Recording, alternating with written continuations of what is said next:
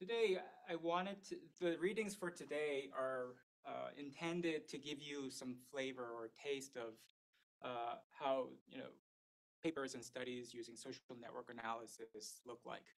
And it's a combination of the theories and ideas that were developed. So sort of the content that's been developed in social network analysis, as well as some of the measures and methodological approaches that have been developed.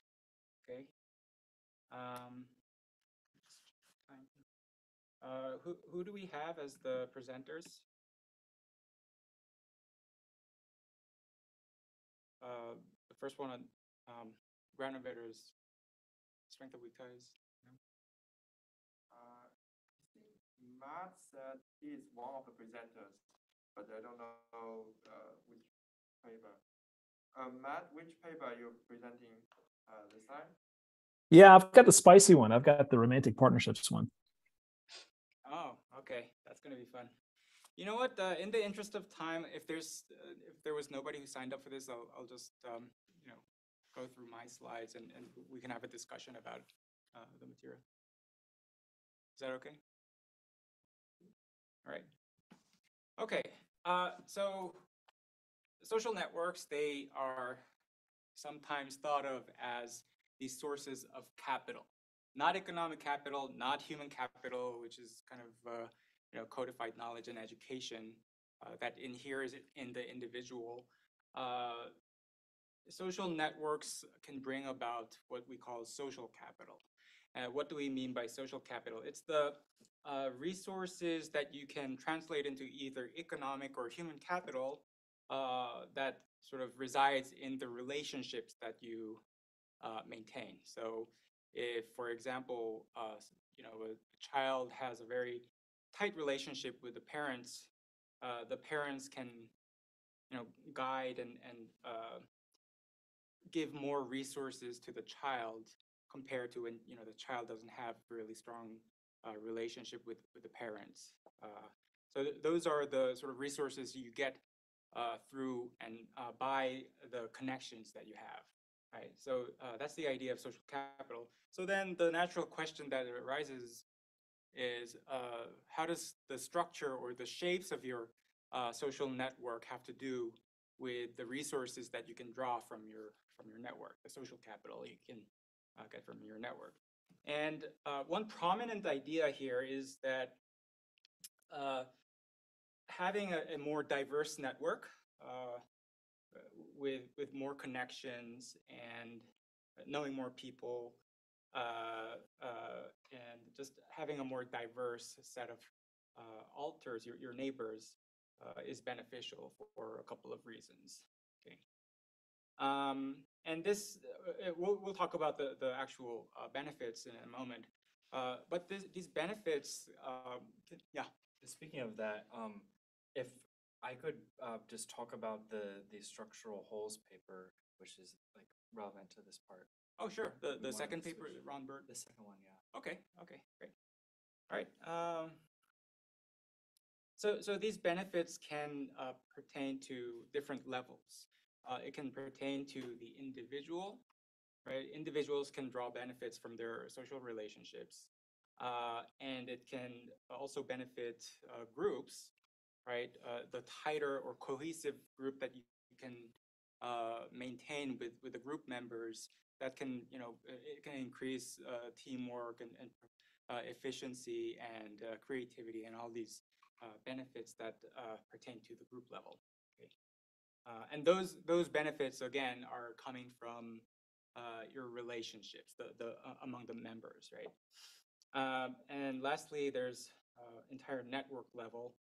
You can think of these as larger social units such as countries, and even at the country level, you can countries can benefit from certain types and certain types of structures of social networks. So today we're going to mostly look at the ego network level and the tie level.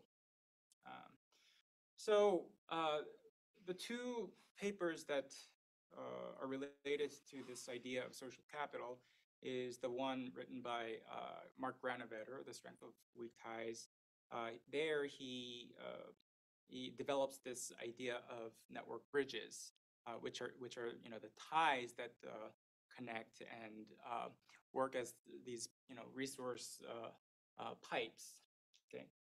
And then the second reading by Ron Burt, he develops a similar idea about how relationships can be beneficial to individuals, but he's here looking at the individual as the bridge, not the tie, right?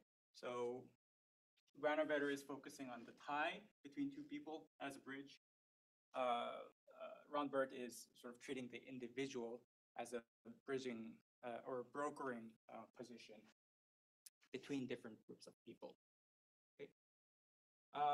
Those two are related concepts. Both are about bridging, but because we're talking about different units of analysis, the sort of metrics that get developed and the applications in terms of what they try to study with these different approaches can differ a little bit.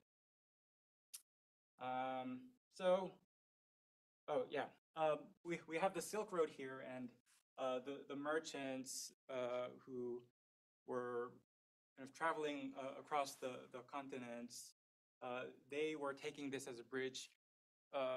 New informations, cultures, artifacts were introduced through this bridge.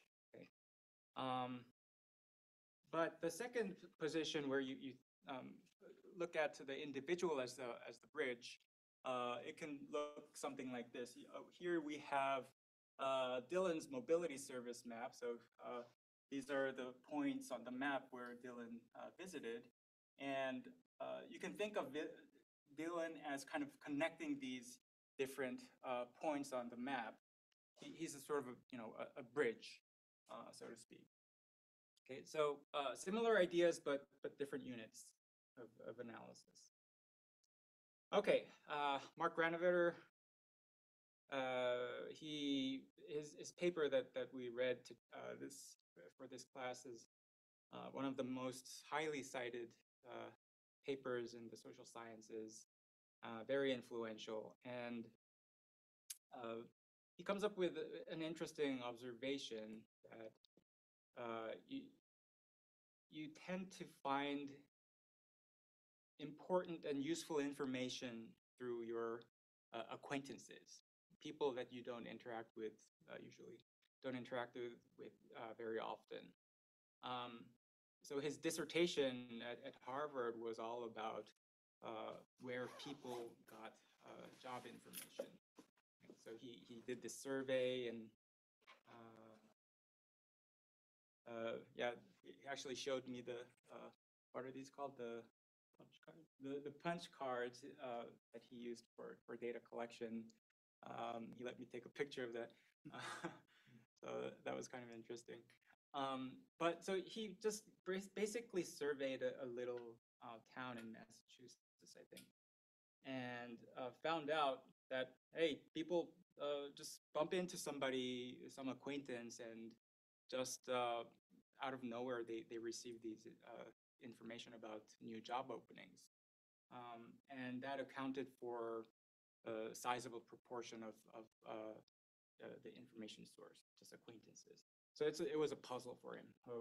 How's that possible? You don't see these people, acquaintances, very often, and yet the useful and important information kind of flow through them, flow through those connections. So that's the puzzle. And his idea here is that those acquaintances, the weak ties, even though they're weak, they have these relationally speaking, they're weak, but structurally speaking, they are these really strong ties. They connect different communities, and therefore you can get those informations through these weak ties. The reason why these information bridges or social bridges are weak, well, that's simply because if you have a strong tie with somebody, your best friend, you're going to spend a lot of time with that person. And just by chance, because you're spending so much time, you're going to be introduced to that person's friends, your friend's friends, and you're going to introduce some of your friends to your best friend. And so there's going to be this, the relationship triangle will sort of close, right? So if A and B are the best friends, A has a good friend, C, who's also a really good friend.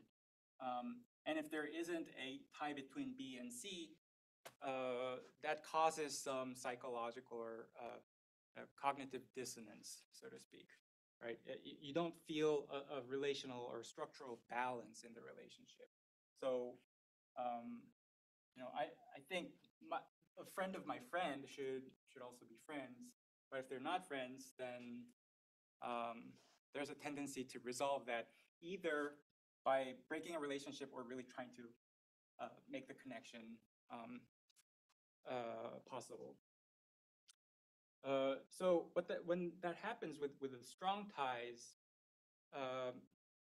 you're going to get redundant information from the same people, right? Imagine that there is a tie here. A will hear, well, if C receives new information from outside this relational triangle, C is going to talk about it to A as well as to B. And B, not knowing that C already told A, B's going to talk about it to tell A about it. Or they're just going to discuss that matter on the basis that they both know about it. So nothing really new. You're getting redundant information from your strong ties.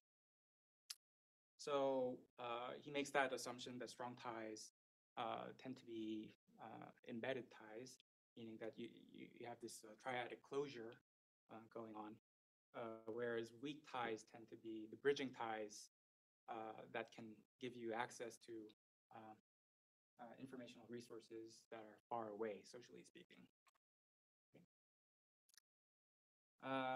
And then,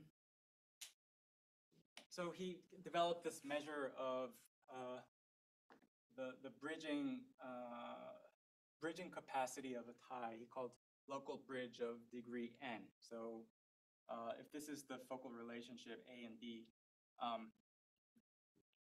this tie is a local bridge of degree, was it 14 or 17? Basically, the shortest path to get to B from A if this relationship didn't exist, right? That's the length or the bridging capacity of that tie. Interestingly, he proposed this in the paper, The Strength of Weak Ties, the publication. And when I spoke with him the day that I snapped those pictures, I told him that my whole dissertation is using this measure, which has been forgotten for like 50 years. He didn't recognize the measure. He totally forgot about it. I'm like, Mark, that you created this measure. And he's like, what? So I guess once you're really established, you don't go back and read your old papers. So that's fun.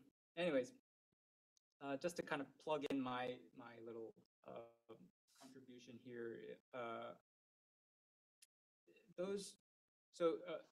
Wait a minute. So these local bridges of degree n, I just call them tie range. Same measurement, the second shortest path length from any two nodes that are connected. These long-range ties are surprisingly rare. Okay, if you take the Twitter networks, the communication networks of Twitter in different countries, which are shown in the left panel here. On the right side, you have these phone call communication networks. The y-axis is just the probability of observing a tie range of x, right? And it's log scale, so it's like pretty quickly diminishing.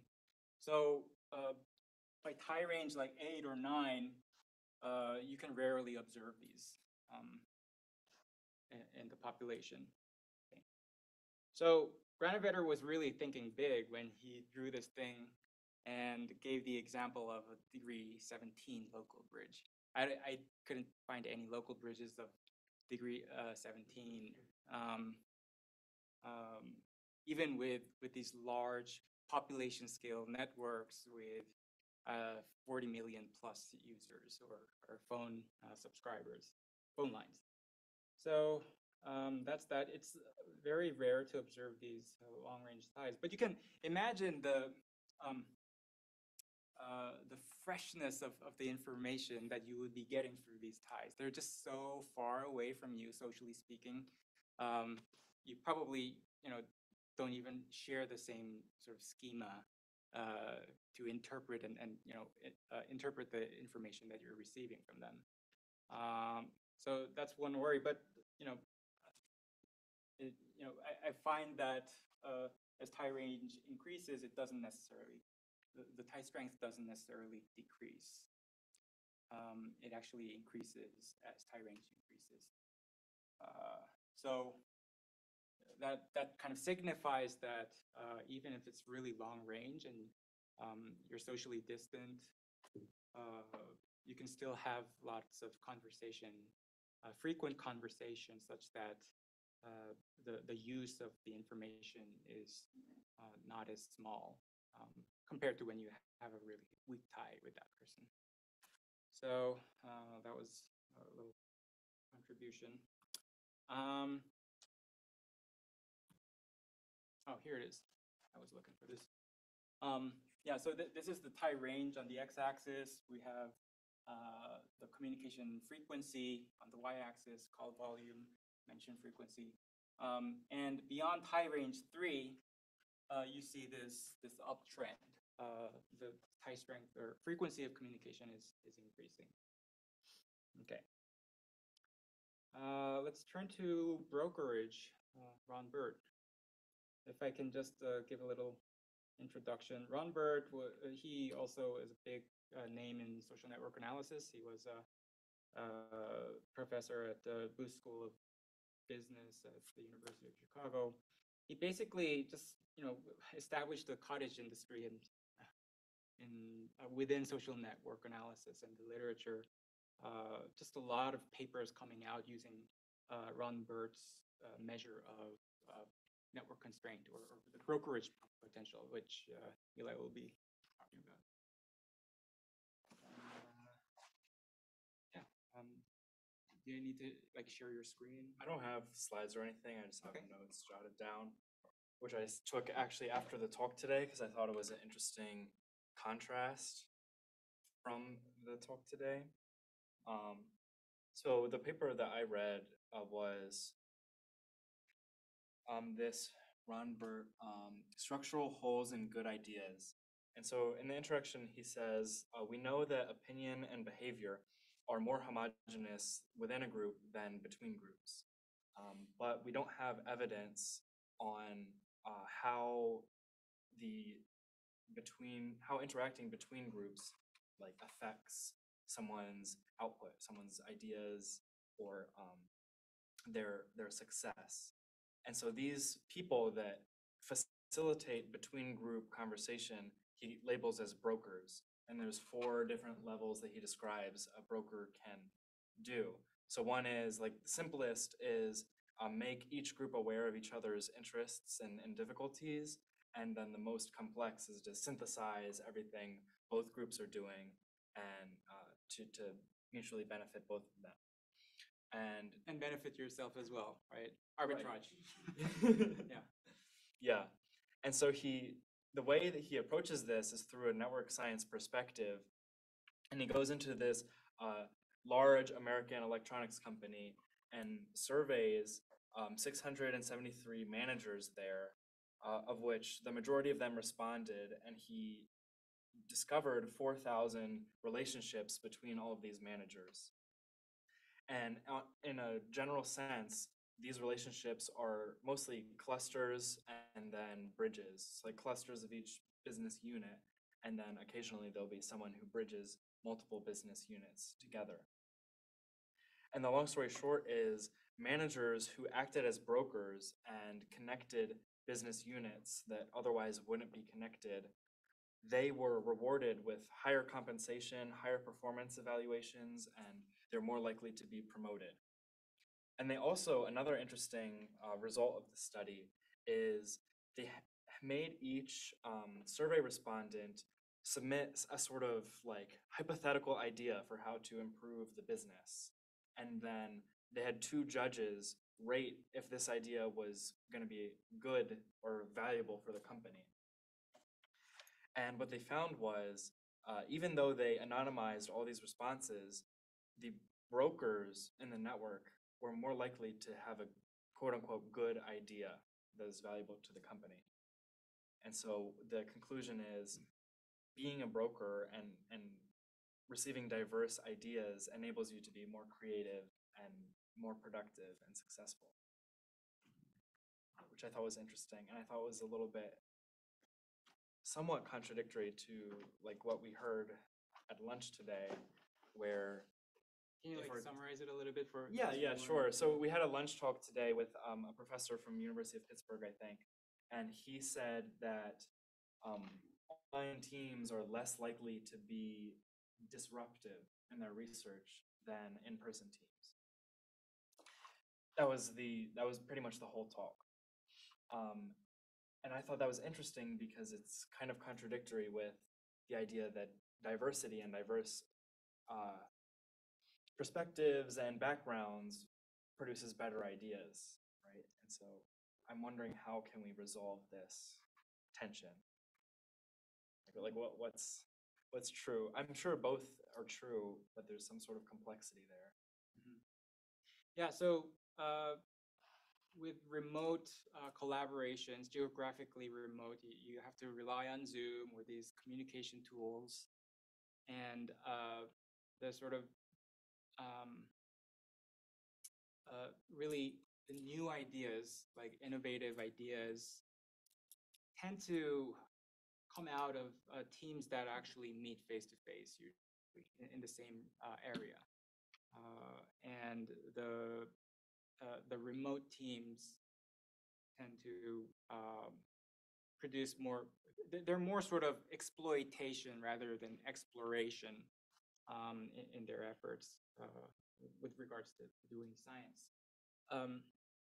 And so the sort of contradiction, if you will, is that if you have remote teams, they are presumably, tapping into different idea spaces and resources and cultures. And so then when they come together to collaborate and produce something, then shouldn't they have, better ideas? Right, that's my intuition. That's your intuition. I had a similar thought about that. But of course, I think what he's trying to, what the talk was about was underlying the idea was that you really need to have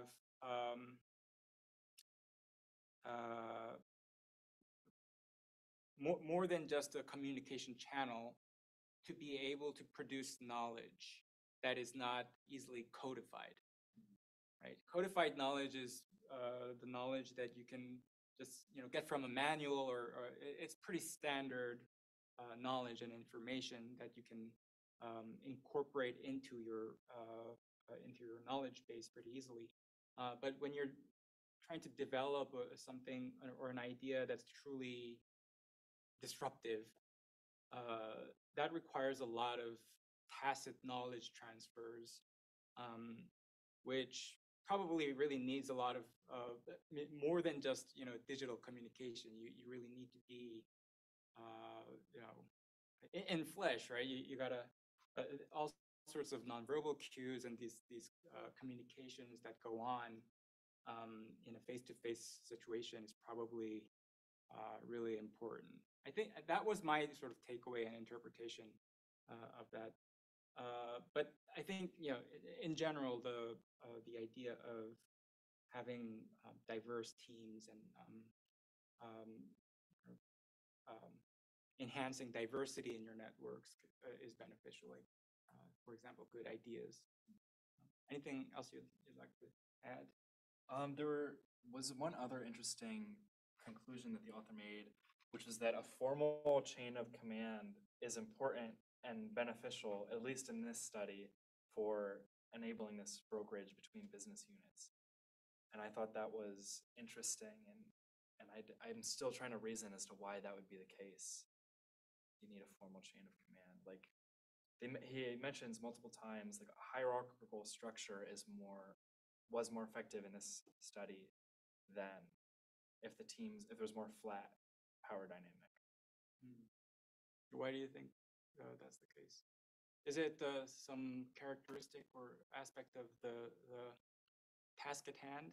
I think the author mentioned that if there's a main headquarters or a manager who works in that role, then it's easier to have information go up to this manager and then go to another place and outside of your in-group, I think was the point.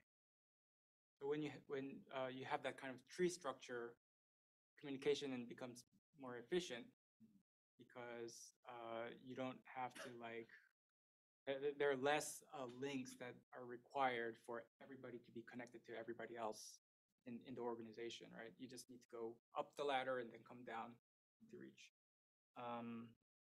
So that means at the individual level, you just need to maintain one tie with your boss, for example, or with a few teammates, rather than trying to foster all these relationships across different units and so on. So there's some truth to that, I guess, but there are a lot of network studies that emphasize the importance of informal social networks that kind of sometimes complement and sometimes even subvert the formal organizational structure, the organizational chart. So I guess, again, context dependence, right? Yeah. We've been talking about that a lot on Tuesday. Anything else that did you kind of think of potential research ideas from reading this paper? Well, when I was reading it, I was mostly focused on the lunch talk, and maybe I would be interested in redoing this similar study, but in a different organization that is less. Okay, so another thing that I was interested in is a good idea was labeled as good if it provided value to the company, and I think that people who are more senior in the company and perhaps also more likely to then be a broker because they're more well connected know better what is going to be labeled as valuable. Whereas like someone that was hired a week ago just simply could have great ideas and could be brilliant, but doesn't know what the CEO is really looking for. And I think it'll be interesting to see in a different organization or with a different definition of a good idea, is brokerage still valuable at the same level? Mm-hmm. Yeah, there are studies that show that these brokerage roles or positions, people who are in high brokerage positions, measured by low network constraint, which we'll be talking about a little bit in a while. Those who span these structural holes and with high brokerage scores, they are met with a lot of suspicion and a doubt in some Chinese companies. There's a cultural explanation that they put forth, as well as a structural, contextual explanation. But first of all, there's, how should I put it? I'm trying to remember exactly what they said. In the Chinese context, a subordinate who is trying to broker or bridge different units, that's seen as pretty abnormal. And brokerage positions are by structure or almost by nature prone to suspicion, because these people are kind of bridging, and they can have potential arbitrage benefits by being in the middle of this information, ecosystem, or the social worlds. And so there's always the question about identity. Are you, one of us, or are you not? Like, go out to the job market, and if you sell yourself or market yourself as, saddling two different, or more than two areas of research, if you don't do it right, then you get shot down pretty quickly uh, at interviews. So first of all, you got to be savvy to be able to pull that off, which requires a certain type of, like, social intelligence and personality traits. But yeah, depending on culture and work context, whether the task is inherently interdependent, like, team members really have to rely on each other for their own task to be completed, right? In those situations versus in work context where your work is largely independent from other team members' work, right? That makes a difference in the brokerage effectiveness as well. So yeah, there are all these, like, contingencies and moderating factors. But what Ron Bird is consistently showing is that, yeah, across the different contexts, whether it's good ideas, getting promoted, or getting a raise, all these performance measures are highly correlated with the brokerage position that one assumes. Okay, a little bit on the measurement, because this is used a lot. So when we talk about brokerage, Robert here is in a brokerage position, bridging different groups of people, right? And in some sense, Robert is filling in holes between groups. There's a hole between this group and this group because there are no other connections. Robert is kind of filling that hole, a structural hole. And how do you measure these structural holes? Ron Bird develops this notion of network constraint. And network constraint is simply the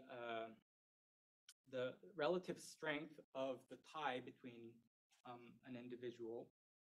So in this case, if I is the focal actor, focal node, and you're trying to measure how much constrained I is by J, that is computed as, first of all, it's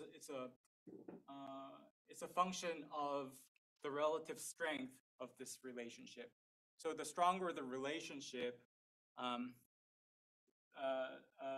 the more constrained you are going to be, right? You rely more on that person for information and all these things, right? So that kind of constrains you structurally. That's PIJ. Yeah. And then the other component is the sum of PIQ and PQJ, where Q is the third party nodes that kind of, that are who are kind of mediating the relationship between I and J. So that's the third party. So that's Q. If you take the relative tie strength of I and Q and Q to J, you multiply them and sum it up across all the Qs. That's basically the constraint. Maybe I should move on to the next slide.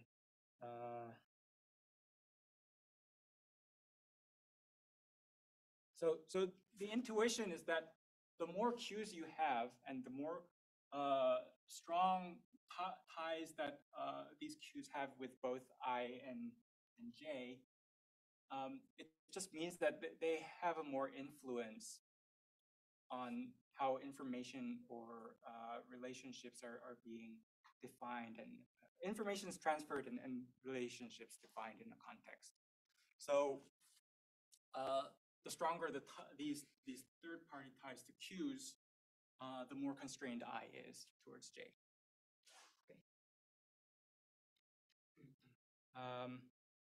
And so this measure, when you square it, it sort of represents three different ideas.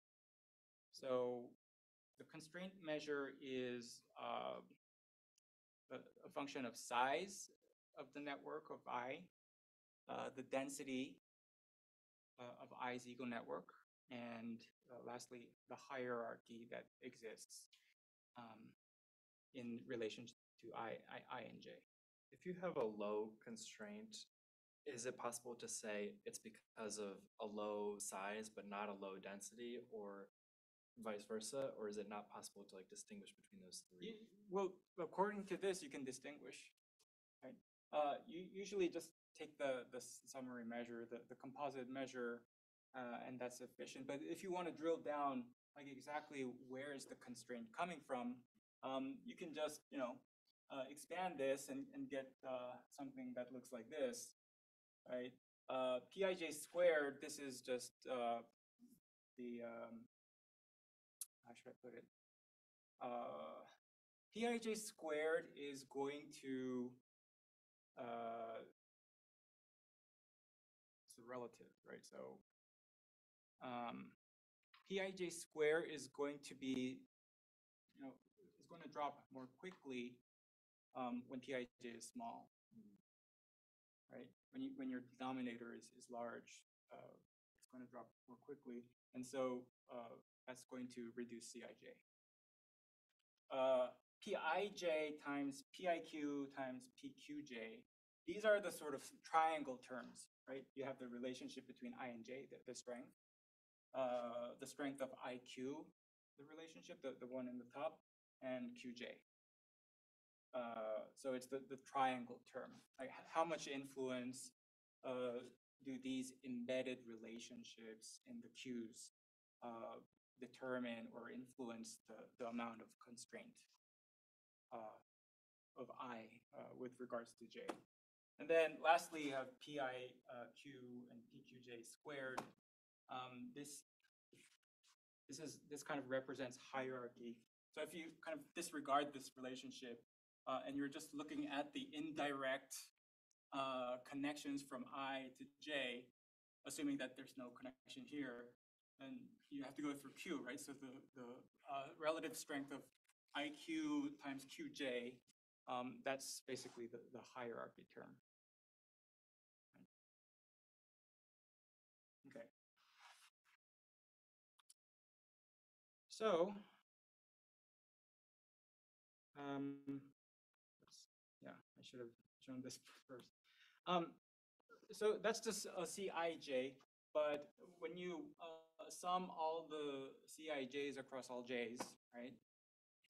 Across all your directly connected neighbors, that becomes your composite or overall constraint score. So the larger the constraint score, the less brokerage position you are in. Okay. So, and you already talked about the good ideas. It really comes down to vision advantage. You can see and hear things that other people who are not so well connected cannot see. And this is just showing the results. So you have the constraint scores on the x-axis, and the performance metrics on the y-axis, like good ideas, evaluation of good ideas. As constraint increases, the evaluation kind of decreases overall. Same story. And these brokerage positions are not just a phenomenon within organizations. If you look at entire nation states, using, for example, the phone call network data from the UK, you find this correlation with the R square almost 0.9, I think, 0.9, between the diversity measure, like brokerage, and socioeconomic well-being at the area code level. Right? So if you take the network, the phone call network brokerage scores from a given area, and correlate that score, the average score, with different types of economic indicators at that area level, you see this really strong correlation. So it's not just organizations, it's the nation states as well.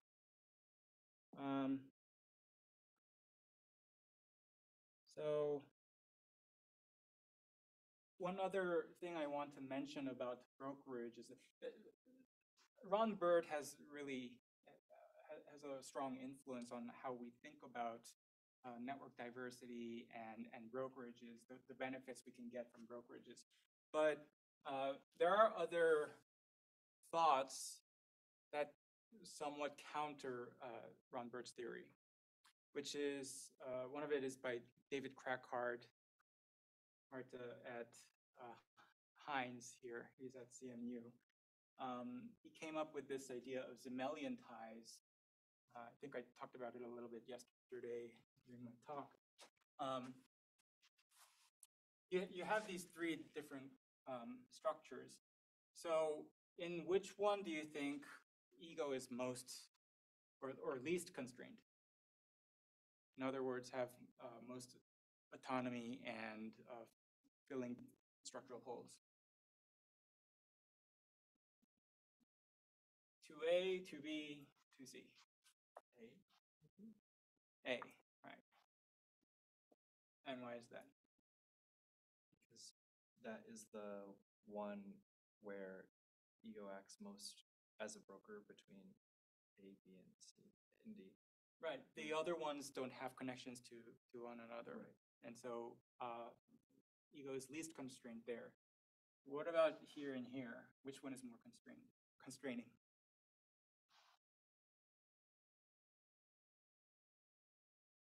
So here, everybody's connected to everybody else.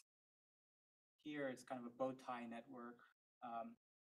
You have a triangle on this side and another triangle on the other side, with ego in the middle. Ron Bird would say that this is more constrained than in this situation. And if you actually compute the constraint score, that's how it comes out. But what Krakauer is arguing is that, well, this situation can be even more constraining depending on the situation. Again, context. And that is because if ego has strong ties to all of them, you can think of the AC ego as one sort of subgroup, and then ego BD as another subgroup, and they're all like tightly knit. Maybe there is a reason why there are no cross-cutting ties between these two groups, and ego might feel more constrained to be in a situation where everybody is present. Like, whose side are you on? That kind of thing. Right? Allegiance, and maybe there are different norms that govern these two different groups, and those differences and how ego acts differently based on those norms will be visible to everybody, which puts ego in a really difficult situation. So Krakauer argues that the third example, that's the most constraining for ego. So there are different theories, and I think they all are valid. You just need to really think through which theory or which idea pertains to the situation that you're studying. Okay. Romantic relationships. Let's do Backstrom and Kleinberg.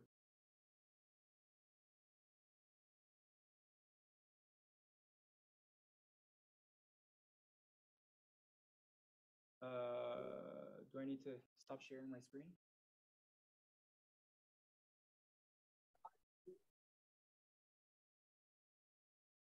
No?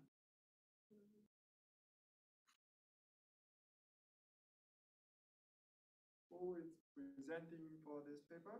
Matt. Okay. Yeah, that's me. So I think you probably should stop sharing and let Matt share the screen if Matt has a slide. Oh, wow, okay. Trying to speak, but can't hear him. I don't know. It says I'm sharing right now. Can you guys see me? Yeah, we see the screen. We started hearing you just now. Cool. You guys want me Right, to? ready? Yeah, ready to begin. All right. So I'm take it talking. away. Okay, sounds good. So I'm talking about romantic partnerships and the dispersion of social ties and network analysis of relationship status on Facebook. So we all know that. There are some things that we really don't care that social networks know about. You know, like cuddling up with your Snuggie, and watching your favorite movies. There are some things that you'd probably rather not have social media know about, like you have a crush on Martha Stewart. And there's some things that are none of their business, right? And so, the key points about this paper, they wanted to find out, can we predict a person's romantic partners just based on the network structure alone? And they used Facebook data as a data source. I'm sure everyone consented to that, right? And then the contribution is a measure called dispersion that the authors posit as a theoretical predictor of romantic partners. And what dispersion is, it describes the dissimilarity of strongly related individual connections. And so the intuition is kind of, if you have a romantic partner, you tend to have strong ties with that partner, but each of you have different social foci, so different friend groups, and they evaluated that by comparing that. Okay, so let's see. So a couple things to think about. Because there was a, to what extent, if any, does it kind of creep you out, that Facebook wants to know who your, romantic partners are? Does it creep you guys out a lot or a little? Kind of what's kind of hard to see a show of hands, but, what do you guys think about that? How creeped out are you? Anybody really creeped out? I mean, Anybody there not are creeped a out at lot all? Sorry, Say again. there are a lot of ways that Facebook can figure out who you're and how, like, what your relations are beyond social network structure. So I don't know. Maybe that's just because I'm do privacy research, so I know a lot about it. But Yeah, because one of the things. Yeah, because one of the things they compared against, right, is that folks can register their relationship on Facebook, and that was kind of their control, right? They would try to identify it based on the network structure, and then they would compare that against the what people had communicated was their relationship. So so I think you had mentioned that researching privacy, you kind of see there are a couple of different ways that they could pull this off. But did anybody have a strong reaction or none at all? Anybody think this is great or not so great?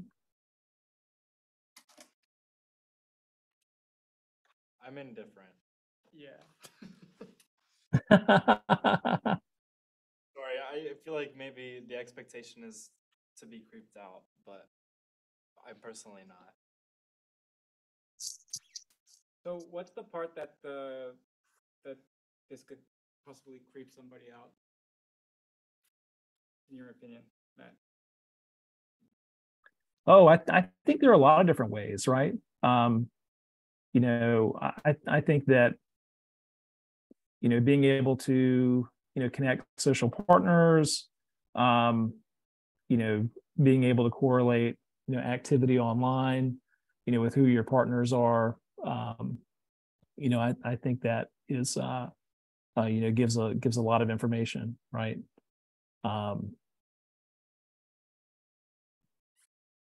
So it's information that you don't necessarily want to share with the company or with any of your friends on Facebook, and yet the company is able to infer with fairly high accuracy who your romantic partner could be.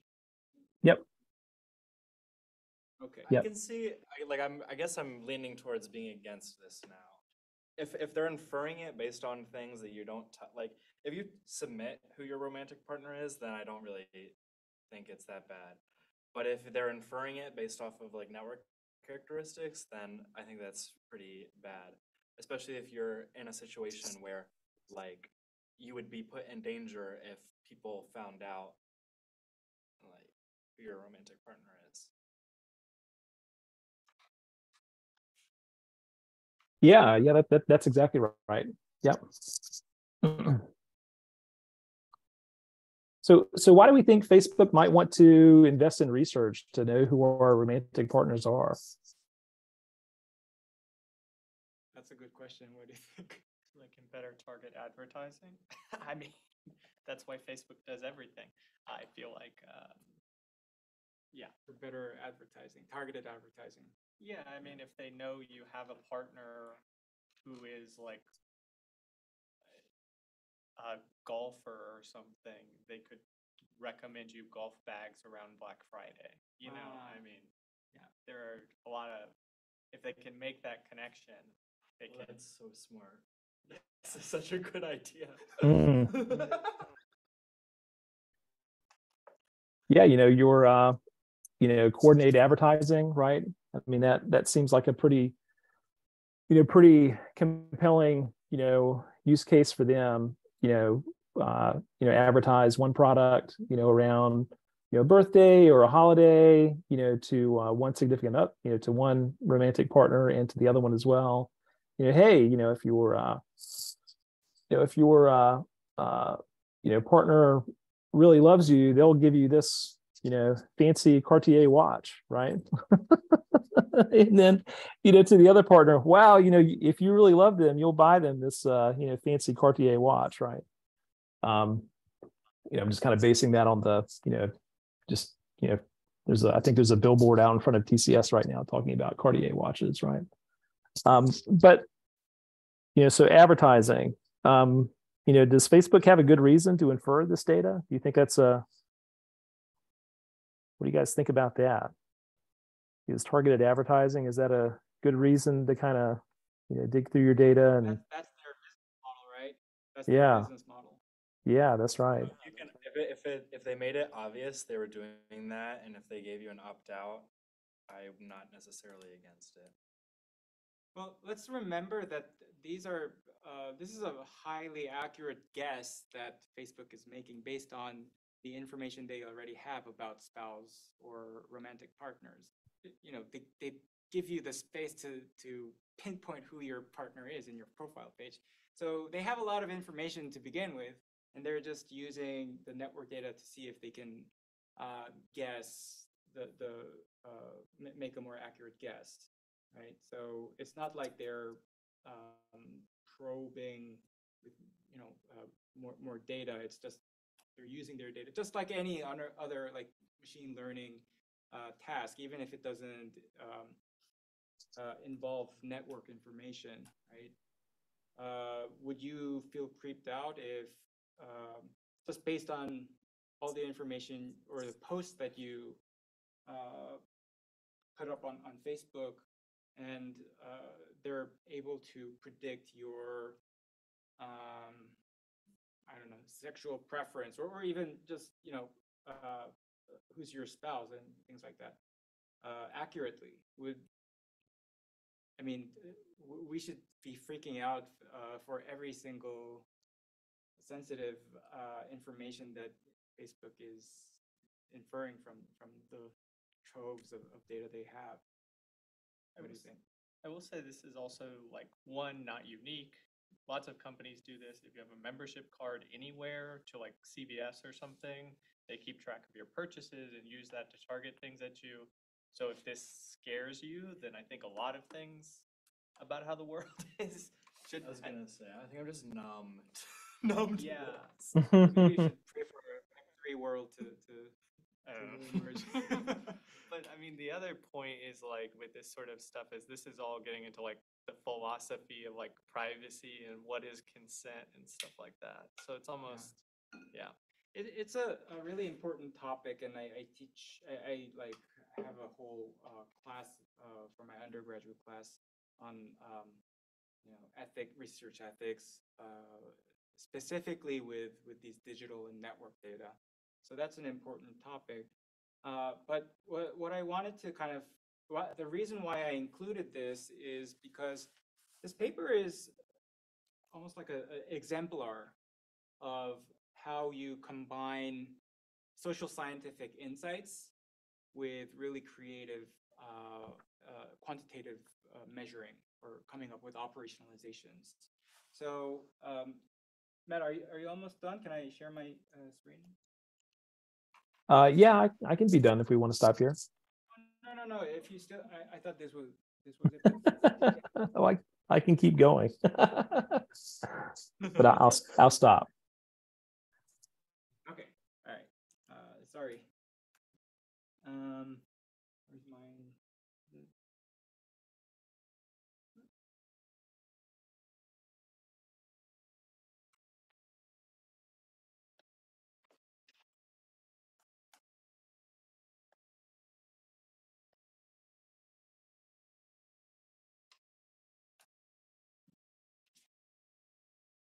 Okay. Um.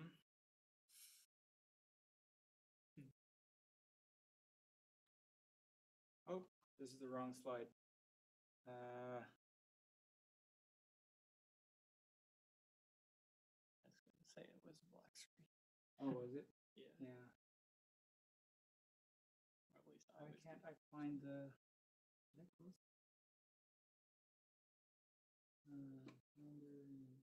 Preview. Is it not the second to last window at the very Second bottom? to last. This one? Yeah. I think I opened this one. Oh. Yeah, this should be it. I don't know why. This But I isn't think you're it. sharing the right window, but the window that's on top is not that window. Oh. No, that's not it. Okay, I'll.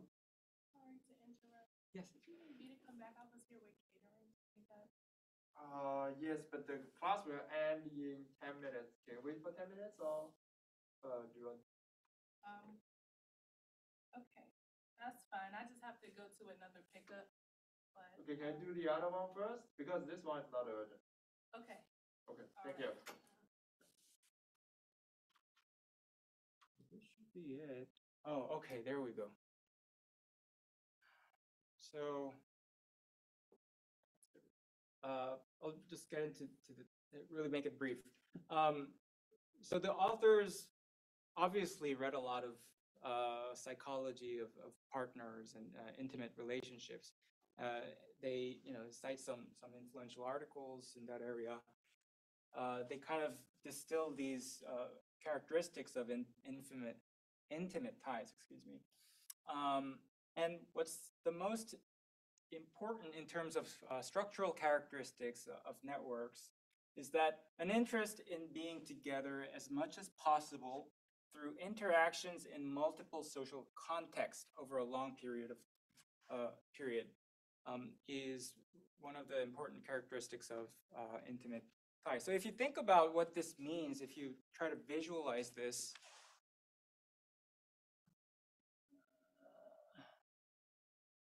it's something like this.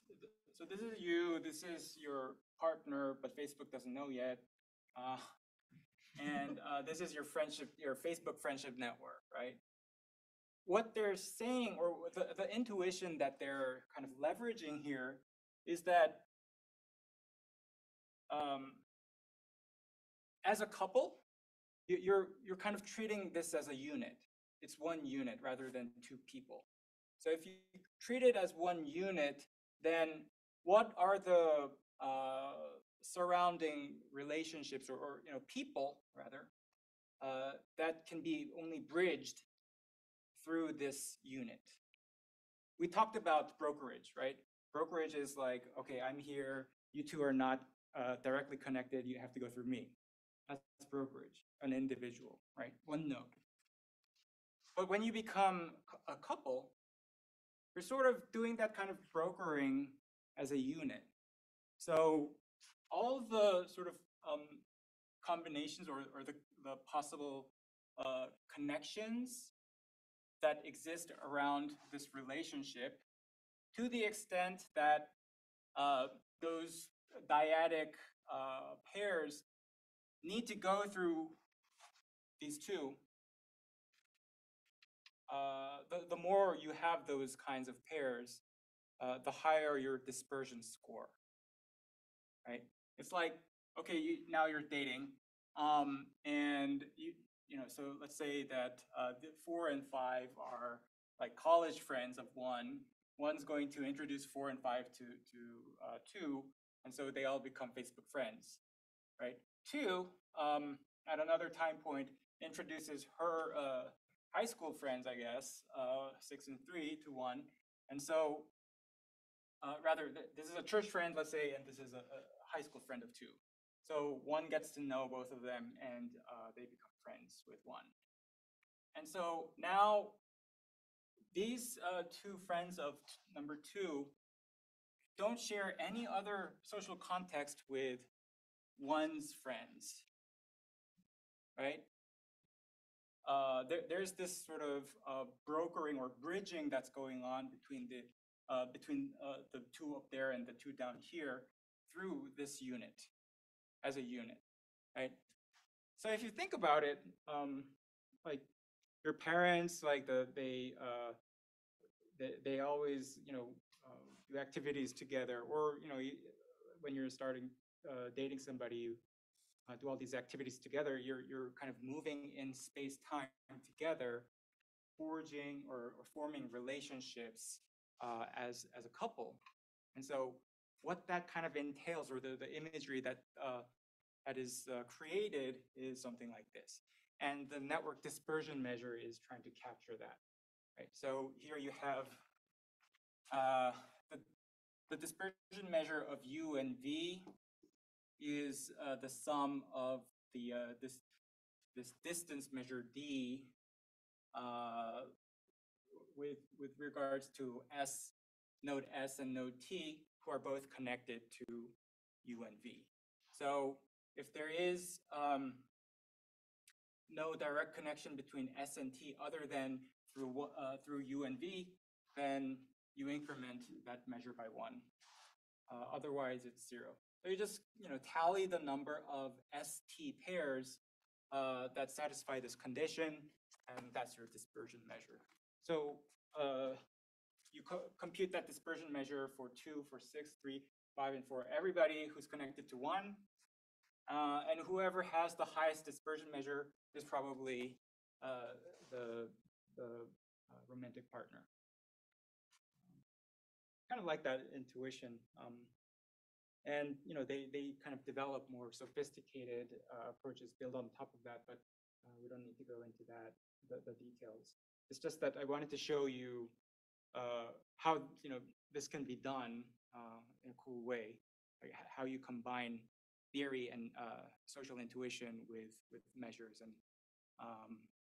network data. Okay. Do we have time? So I'll make this really quick. The last reading was on sexual partner relationships among high school students, right? So this is the dating network at one high school, Jefferson High School. And you find this really interesting ring structure that just emerges from the partnerships that have been that built over the years at this high school. So the question that the authors ask is, how do you come to get this kind of structure? It looks very, very different. Why do you have like a ring? They call it a spanning tree, right? It's a spanning tree structure in romantic partnerships or dating networks in high school. How's this possible, right? So this is where the use of random networks come into play. We talked about random graphs, what's the use of it, all that. Well, it's used as a baseline. So you take this empirically observed network, you know each node's degree, and so you can construct a random network where all the degrees of each node is preserved. Other than the fact that this node has degree 1, who this tie goes to is completely random, right? It's a random graph that has some similarities with the observed structure. So when you kind of randomize it, then and you produce a whole distribution of measures from those random graphs, right? So these are the random graph distributions, density for density distribution for random graphs, number of cycles here, and then the dots here are the empirically observed quantities, right? And they find this odd deviation from random, and they kind of dig into that and figure out, oh, okay, so the observed network has a lot of 4 cycles, meaning that you have 4 nodes that have this cycle structure, no crisscrossing ties other than that, right? So it's kind of like this kind of structure, right? You have Bob dating Carol and Alice dating Ted at time 1, and then at time 2, Ted and Carol starts dating each other. So if then Bob and Alice date each other, then you get this this 4 cycle, which is lacking in the empirical network. So then they kind of dig into this. What could be going on? They don't really successfully explain it rigorously, but just commonsensically, they call it the icky factor, whatever it's called. It's in one of the footnotes. So basically, it's very awkward for either Bob or Alice to date each other, since Alice's ex-boyfriend's ex-girlfriend was Bob's girlfriend in the past. That's just weird. I guess it's weird for high school students. So again, it's a very interesting use of random networks, random graphs, for making sense of the structure and the reason for observing particular structures in empirical networks. If you have any questions, feel free to let me know. But other than that, So that example was able to be found because of comparing the empirical network to the random network. exactly, yeah. And they go on to construct random networks that actually do have cycles. And then, this is no longer like way out there. It's kind of